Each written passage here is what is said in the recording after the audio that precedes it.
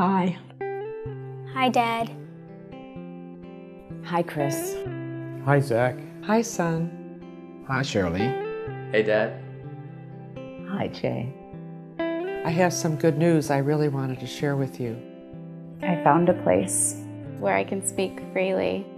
And I can continue with ease the conversation that you and I started when I was born. I told my friends all about you.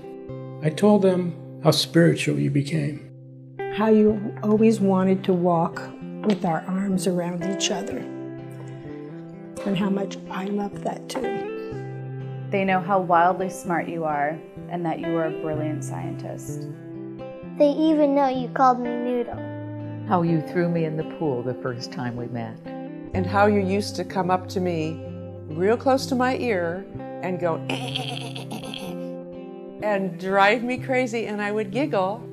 And how your chest sweat makes a heart shape right here, which is crazy. And they nod and smile in a way that makes me know that I can continue to speak about you in that old, familiar way. I cry when I want, which is most of the time. They know how difficult your mother can be. And how Saturday nights are particularly hard. And that I went on a date and had fun. I wear this, Zach, because of what a great surfer you were. I showed them your silly dance. And sometimes I am quiet. And just listen to my new friends. and I sigh with relief. And knowing that I am not alone. I am not alone. I am not alone. I'm not alone. I am not alone. I am not alone. Rebecca, know that in this place, where I laugh and share and cry and dance, I can hear the peaceful whisper of hope.